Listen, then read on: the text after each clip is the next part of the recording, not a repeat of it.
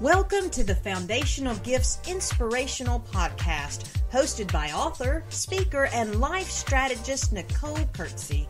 Nicole offers her spiritual gifts to encourage us all to live boldly and to fan the flame of God's gift in us. For the next 15 minutes, enjoy this infusion of spiritual strength and practical action. Well, hola, and welcome back to the Foundational Gift Show here on the CWA Radio Network.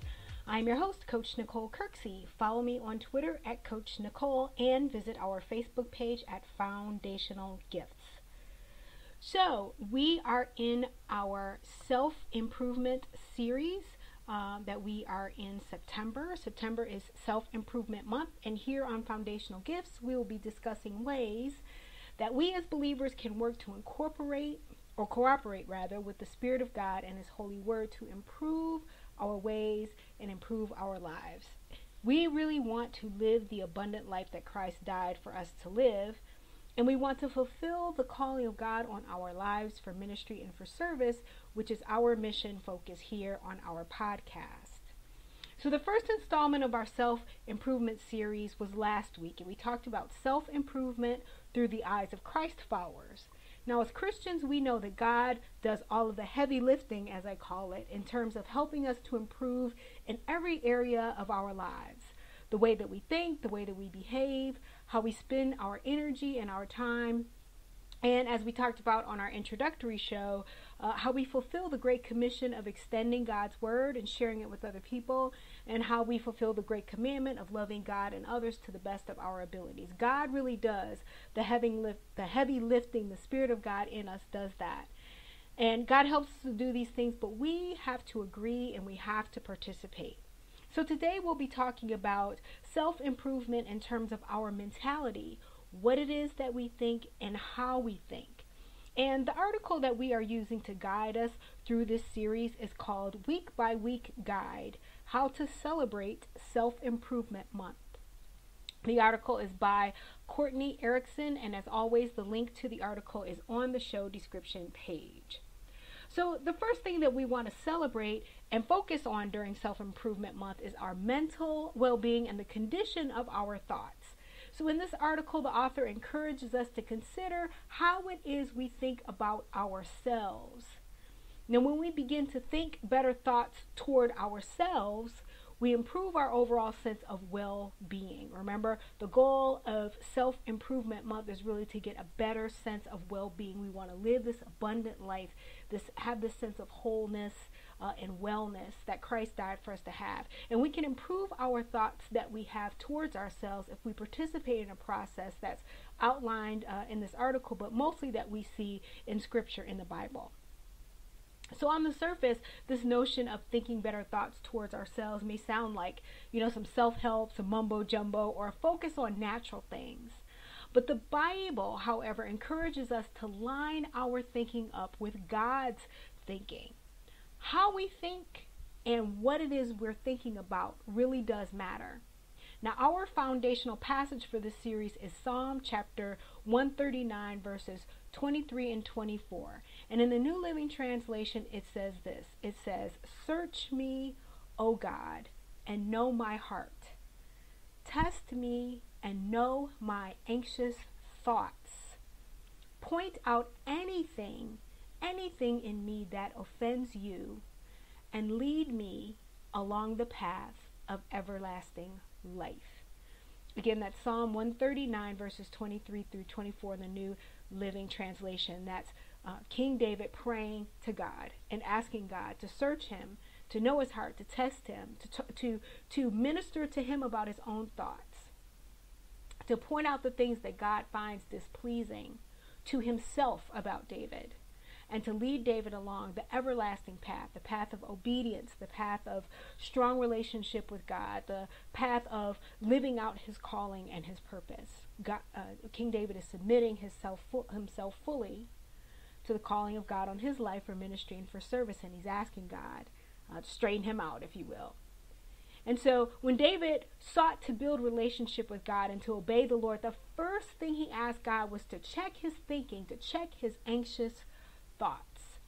Now, the place of offense to God would not first be in the things that David was necessarily doing, but the place of offense to God would be in the condition of his heart and in the condition of David's thoughts in his mind. And these two things, the heart and the thoughts, are connected to each other. Now, the first thing that we need to do is we work to allow the Spirit of God to move in us and to help us to improve in every area of our lives. The first thing that we need to do is to allow God to take an inventory of what is happening in our mind, in our thought life. So we may be inclined to say, oh no, it's really about the condition of our hearts that matters most. Well, Proverbs chapter 23 verse 7 says that what a person is thinking with their minds determines who they truly are, because it affects their heart. Now, we can be as sweet as pie with whatever it is that we're doing and how it is that we're acting, and nobody would necessarily know the difference. But when our thinking on the inside in our head is not lined up with our behavior, then the true condition of our hearts actually lines up with our minds and not with what it is that we're doing. So in order to improve in terms of becoming more Christ-like and turning in terms of changing our heart, which is deceitful above all things, the condition of our thoughts are really foundational. And certainly how we think and what we think also impacts our overall mental wellness, right? That sense of wholeness and completeness and living abundantly. How it is and what we think does matter. Now, the United States Department of Health and Human Services Substance Abuse and Mental Health Services Administration, that's a mouthful, it's called SAMHSA for short. SAMHSA has developed a wellness initiative, and this initiative addresses disparities between people who have mental health and substance abuse issues on the one hand, and the disparities between that group and the general population on the other hand. And there are differences. Disparities means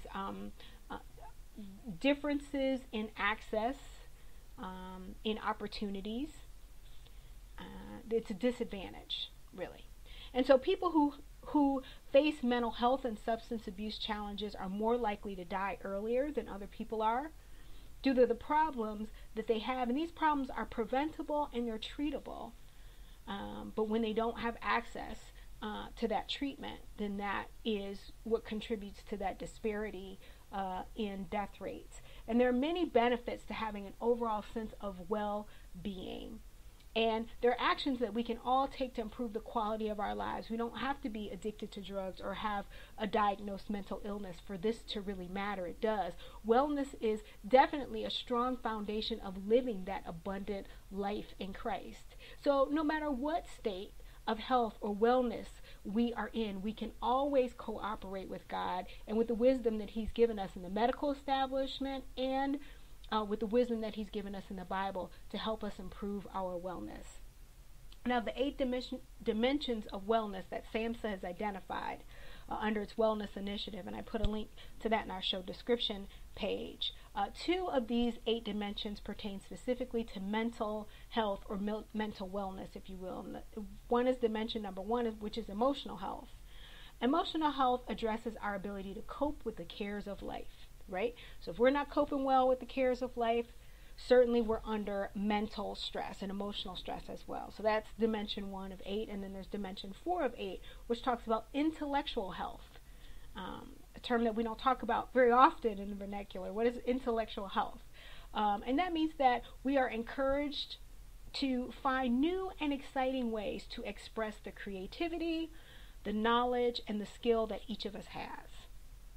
Now, we focus a lot on these 8 dimensions of wellness here on the Foundational Gifts Show, and a link to the SAMHSA pages I mentioned is provided in the show description page, so you can learn more about all 8 of these dimensions.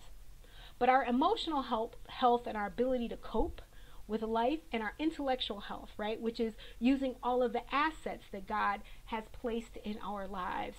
Our faith is an asset. Our values are assets. The drive and devotion and the passions we have, that's an asset. Our abilities, our talents, our strengths, that's an asset. How we deal with conflict is really an asset. It's something unique to us. How we lead other people is an asset. Our personal experiences are unique to us, and those are assets that God has given us. Our personality, our temperament, our way that we interact with each other, that's an asset. And certainly our spiritual gifts, which is the center of what we do here. All of these things are assets that God has given us. And he's placed these things in our lives for his glory and for our good. These benefits are all connected to each other. Now, Romans chapter 12, verse 2 in the New Living Translation says, don't copy the behavior and the customs of this world, but let God transform you into a new person, into a whole new person. How's he going to do that? The Bible says it's by changing the way you think.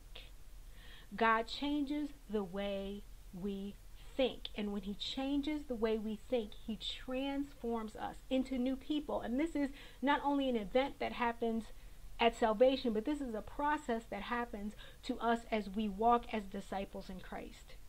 The Bible says then, continuing on in Romans chapter 12, verse 2, it says, then you will learn to know God's will for you.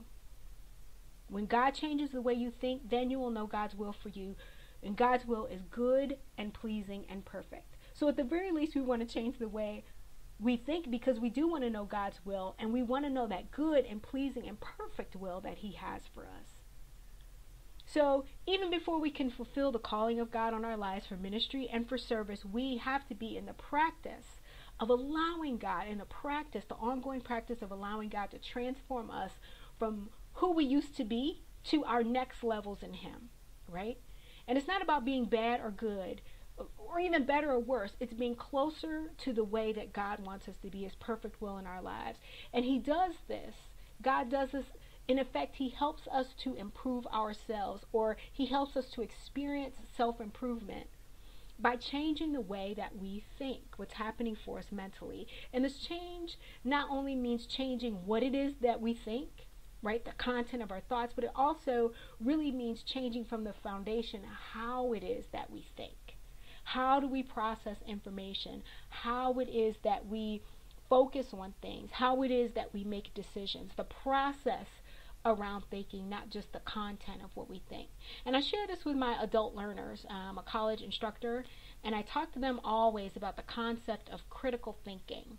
And a very easy definition of critical thinking is thinking about what you're thinking about. You know, why do you think what you think? How is your thinking different now than it has been in the past? What information do you have now that might be changing your way of thinking and changing your results? I mean, really getting into the deep of our thoughts and how these impact us is one way to truly self-improve in the area of thinking and of mental health. So what can we do? What can we do? The article recommends a few things. The first thing the article recommends is to consider how we feel towards ourselves. How do we feel towards ourselves? Now, as Christians, we might want to push against that and say, we shouldn't be thinking about ourselves. We should put ourselves last. We should, all the things that we tell ourselves. But what we think about ourselves really does matter. The question is, do we hold ourselves in a positive regard, or are we frequently down on ourselves? Remember that Psalm verse 139 tells us that God's thoughts towards us are precious, and they are so numerous that they can't be counted, and that God is always with us. So if God thinks positively toward us, we should think positively toward ourselves as well. Now, of course, our self-assessment of where we are on whatever indicator we're taking a look at should be fair, right? We shouldn't think more highly of ourselves than we should, as Romans 12 verse 3 admonishes us not to do. Don't do that. But really think about it. How hard is that? We all have our blind spots for sure. So sometimes we think we're doing great. We're not necessarily doing it. But overall, when we're in Christ, we're taught humility. And really the Word of God, when we're in it, is a mirror, and it shows us many areas that can be improved. And we have to have enough care and consideration and real respect for ourselves and the value that God has placed on us in order to want to even improve and to be more like him. Because the flip side of that is, if we don't regard ourselves positively, if we don't have enough hope that we can be changed in Christ, that we are just these completely lost causes, we are never going to improve, we're never going to strengthen, we're never going to feel that sense of wellness that Christ died so that we can have. So it has to be this balance where we do have positive regard toward ourselves. Now, the way that the article encourages us to improve our thoughts towards ourselves is to first forgive ourselves. Now, this is a secular article. To my knowledge, the author is not necessarily Christian. The article isn't even written from a Christian perspective, and yet here it is for us to first forgive ourselves, a fundamental biblical principle. Forgiveness is the way that we build relationship. God says if we won't forgive other people, he's not going to forgive us. That he loved us so much that he gave his only begotten son. That whoever would believe on him would not perish, would have everlasting life, because he forgave us of our sins. And we have to accept and receive that.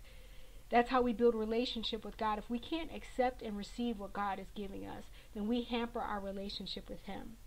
And the Bible tells us to repent or turn away from sin and to ask for forgiveness from others.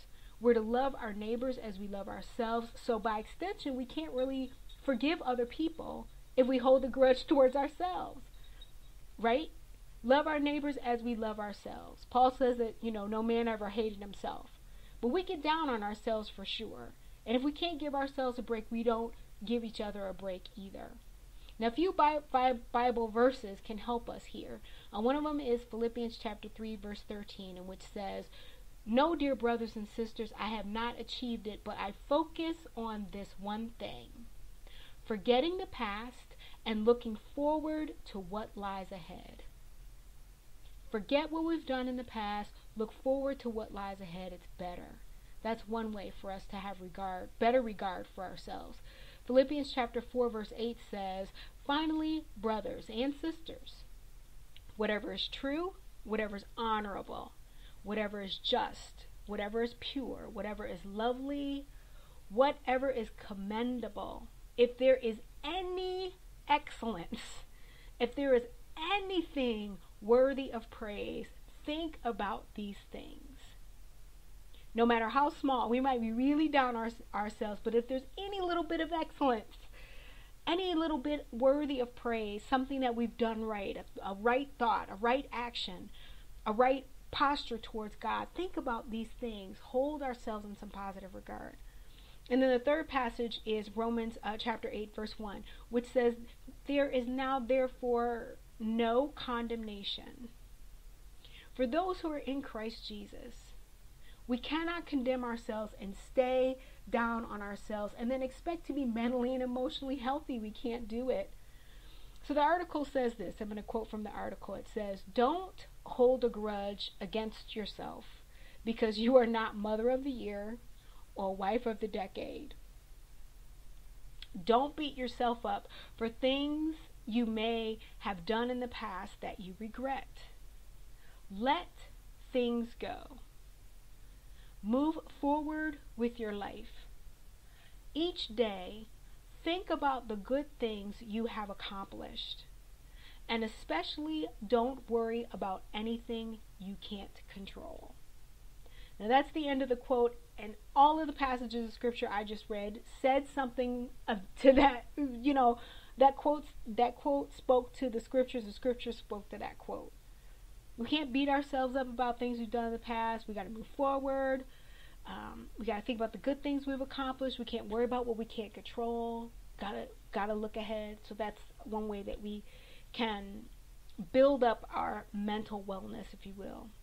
So the first way the article says that we can improve our thinking is by forgiving ourselves. And the second way that we can experience self-improvement and build mental health and mental wellness is by being grateful. And there are so many Bible verses about being grateful to God and thankful for everything that he's done.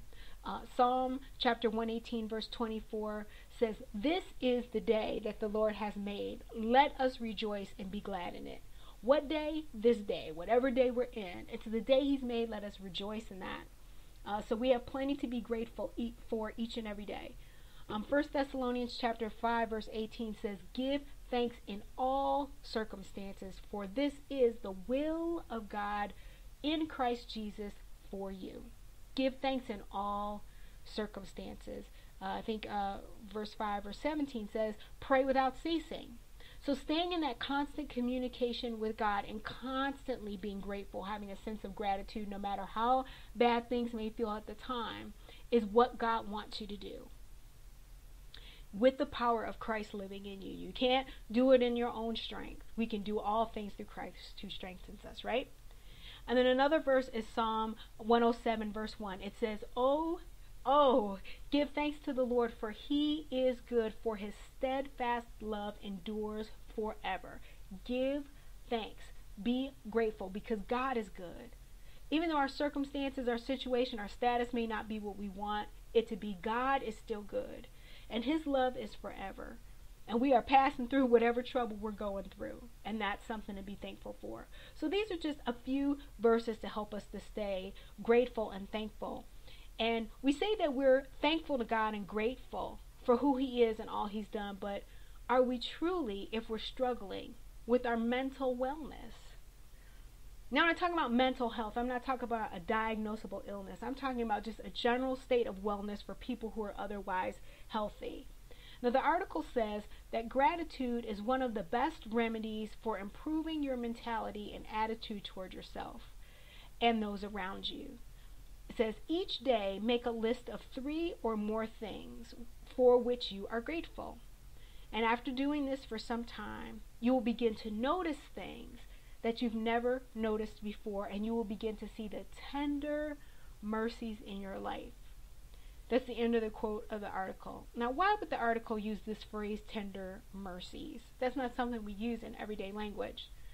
But the Bible says in Psalm 25, verse 6, in the New King James Version, it says, remember, O Lord, your tender mercies and your loving kindness, for they are from of old.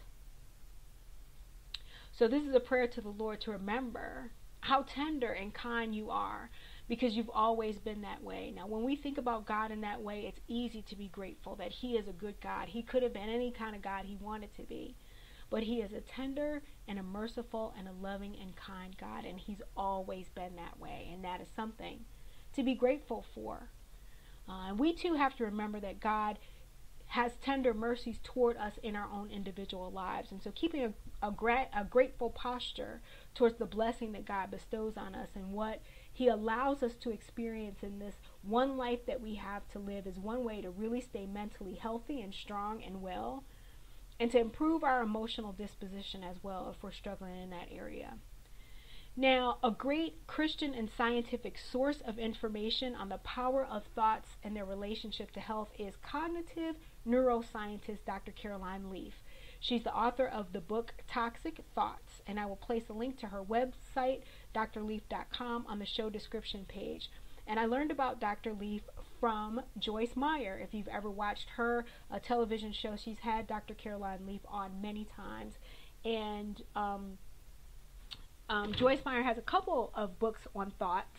I think her more recent one is called Power Thoughts. But her classic work is called Battlefield of the Mind. Joyce Meyer's Battlefield of the Mind. If you really want to delve into the Word of God and how important it is for us to be conscious of and take control of our thoughts, and allow God really to take control of our thoughts and how we're thinking, and line our thinking up with the Word of God and the benefits of our wellness and experience wellness there. That's a great book by Joyce Meyer, and I will also put a link to that to Amazon and our show description page. So what in Self-Improvement Month are you willing to work on to improve your thoughts in terms of your mental wellness? Are you really ready to experience an improvement in the quality of your mental wellness longer term? So definitely tweet me at Coach Nicole or post on our Facebook page at Foundational Gifts and let me know how it's going. So that is our show for today. Be sure to join us here at 10 a.m. Eastern each Thursday here on the CWA Radio Network. And until next time, I'm You have been listening to Foundational Gifts, where Nicole Courtney shares ideas to help move you upward and forward into your next level. Be sure to join us in our online community at the Foundational Gifts page on Facebook to continue in this journey of bold living.